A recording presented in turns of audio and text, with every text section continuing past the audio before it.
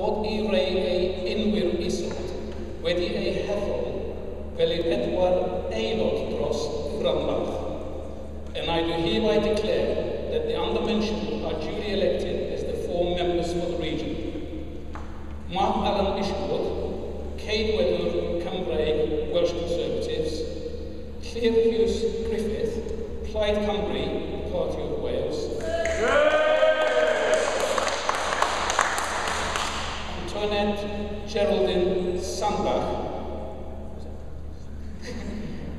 Ceidwedwr Cymru, Welsh Conservative, Alan Owens, Democratia, Rhanbarth Cymru, Welsh Democrats.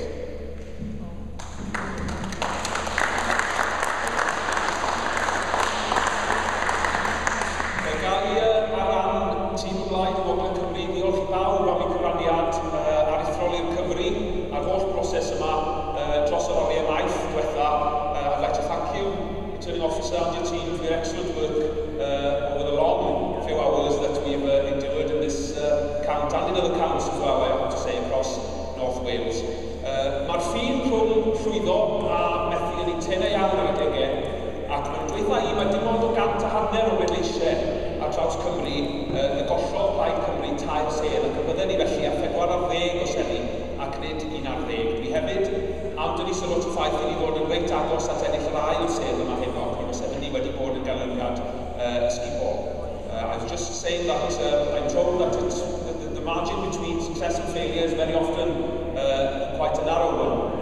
I'm told that it was only by 150 votes that Plaid Cymru lost 3 assembly seats, and we've been a group of 14 as opposed to 11.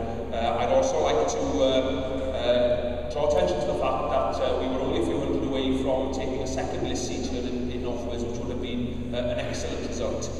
Maybe not reflecting the feeling of the party, but certainly, I think, standing us in better fettle than many people maybe are believing is the fact at this very moment in time. Felly diolch yn fawr iawn I bawb.